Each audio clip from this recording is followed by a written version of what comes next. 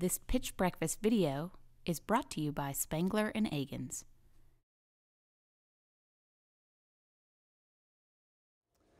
All right, hello, my name is Jared Burris, and I am the CEO of Versilate Research. So we have created a versatile insulation, which is an alternative to down and synthetic insulations. And it is primarily made from llama fleece. That's right, llamas. So let's imagine you're on a summer camping trip to your favorite park. You climb into your tent and cozy on into your sleeping bag. You try to fall asleep. You can't. You lay awake and overheat in your down or synthetic sleeping bag and eventually fall asleep outside of the bag itself. What initially started as an idea to solve a sleeping bag's comfort range ended up creating a versatile insulation whose applications go far and beyond the sleeping bag. So Versilate's biggest performance feature is that it has a 50-degree comfort range. There we go. This is 30 to 35 degrees more than synthetic and down insulations that are currently on the market, and is all possible due to the natural primary component, which is llama fleece. So llama fleece is made up of these hollow fibers, which actually act like a straw in warmer temperatures and wick away moisture from your skin, thus keeping you cool. The fibers also trap air in the colder temperatures as well and keep you warm at a comfortable 82 degrees. So Versilate has an R value of 0.592, which is 97% of that of the top synthetic insulations on the market today. Versilate is also 100% hypoallergenic. It is flame retardant and insulates when wet. So Versilate is very environmentally friendly. We did our own carbon analysis, which included everything from the amount of gasoline in the tractors to make hay for the geese to the amount of manure left on the Andean pastures. And we concluded that we are almost 2 times more carbon sustainable than down. By switching 1 ton of down to 1 ton of Versilate is the equivalent of 26,071 people switching from incandescent to CFL light bulbs. We're focusing on making Versilate a socially responsible insulation as well. On average, the South American llama ranchers make between $200 to $800 per year. The current supply chain is controlled by these large distributors and processing plants who determine the price of both llama and alpaca fleece. Once Versilate is on the market, we can increase these llama ranchers' livelihood up to 75% within the first year. So we're currently working within the outdoor market, and we just got our first order of insulation with a company called Cotopaxi. So Cotopaxi is an e-commerce outdoor brand who focuses on selling gear for good. They're buying enough insulation to make about 1,000 jackets, which will generate $150,000 worth of revenue for them. Look out for the jackets this fall. Okay, so you're probably thinking, where are they getting all of this llama fleece? Well, there are 4 million llamas in South America. There are about 1.5 million in Peru and another 2.5 million in Bolivia. Currently, only 7% of the world's llama fleece is being collected. We have put ourselves in the middle of a commercial market that simply doesn't yet exist. Over 85% of the world's llama fleece is coming from these small villages within the Altiplano region of the Andes Mountains. We're currently working with a supplier who can get us up to about 75,000 pounds of llama fleece each year.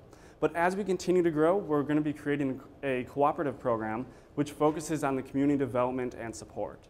We'll be working with individual rancher communities which will help to empower these individual llama ranchers, while also expanding our control and the amount of llama fleece within our supply chain. Speaking of supply chain, this year we're looking to collect about 10,000 pounds of fleece. With the help of investment, we're going to increase our supply to 300,000 pounds for 2016. 2017 and 2018, we're going to collect 500,000 and 700,000 pounds respectively.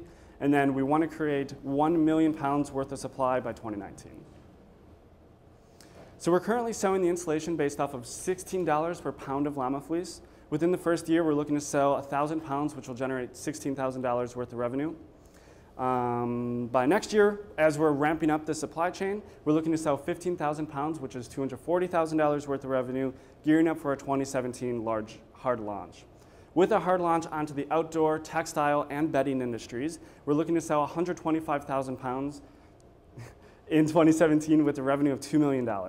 With the supply increasing for 2018 and 2019, we're going to sell 250,000 and 500,000 pounds respectively, with $4 million and $8 million. So as we look towards the future, we're placing ourselves within the outdoor textile. Sorry about that. There we go. That probably would have helped, wouldn't it? All right, as we look towards the future, we're placing ourselves within the outdoor, textile, and home and furnishing industries. We want to change the way that the word llama is heard across the globe and begin to build a new emerging market through our Versilate installation. We have created an installation that aligns with our consumers' way of life, forever changing the way that installation is thought of. With an installation that gives consumers something to be excited about through our performance, sustainability, and social responsibility, Versilate installation gives us all a full 360 degrees of comfort. Thank you.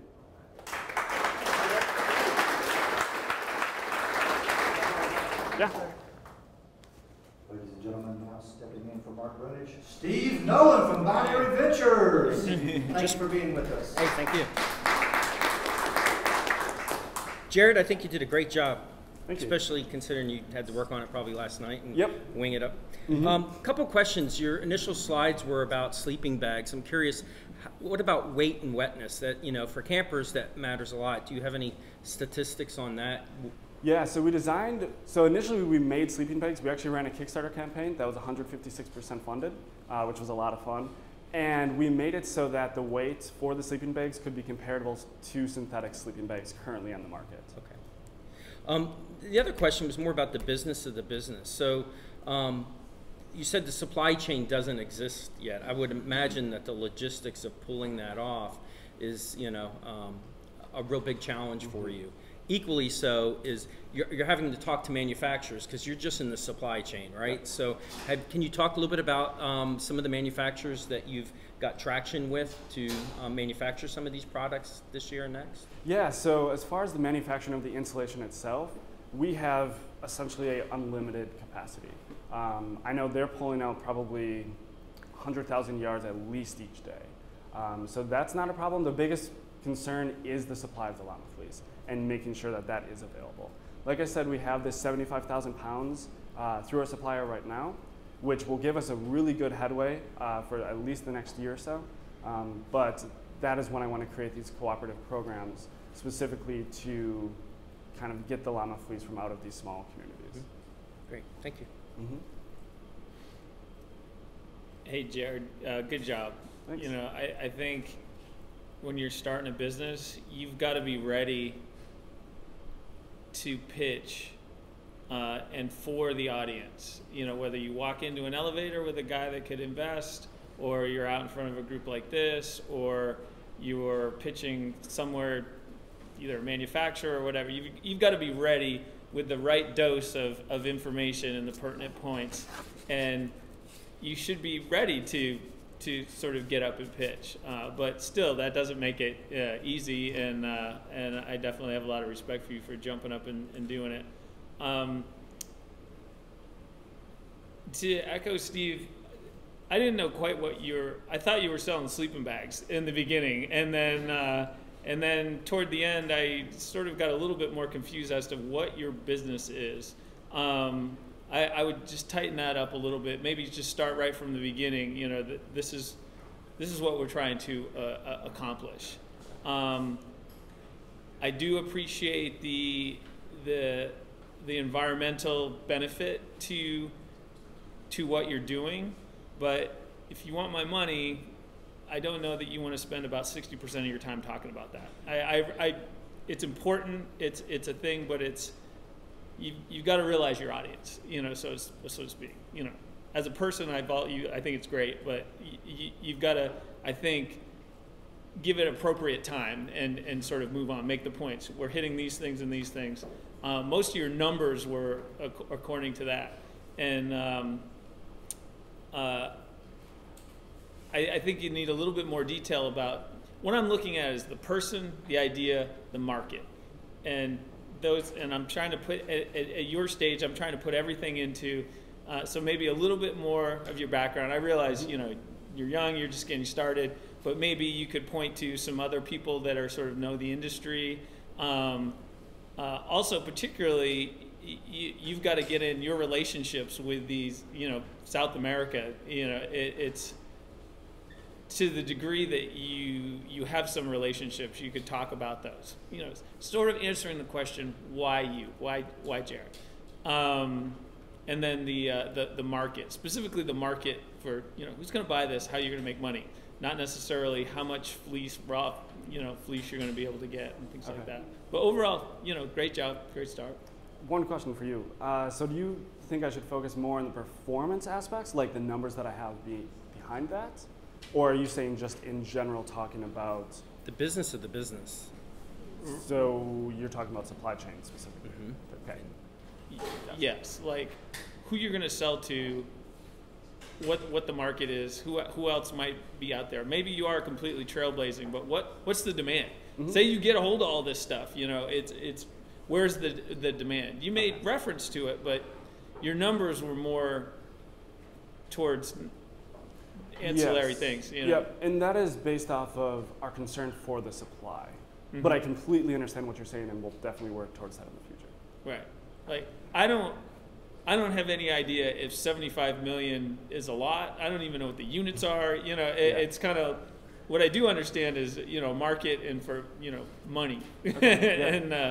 and trying to map it into size of market, what you think your market share could be, what you think you're going to do, instead of sort of raw capacity of fleece. I'm like, that's well within your business. Okay, great, thank you.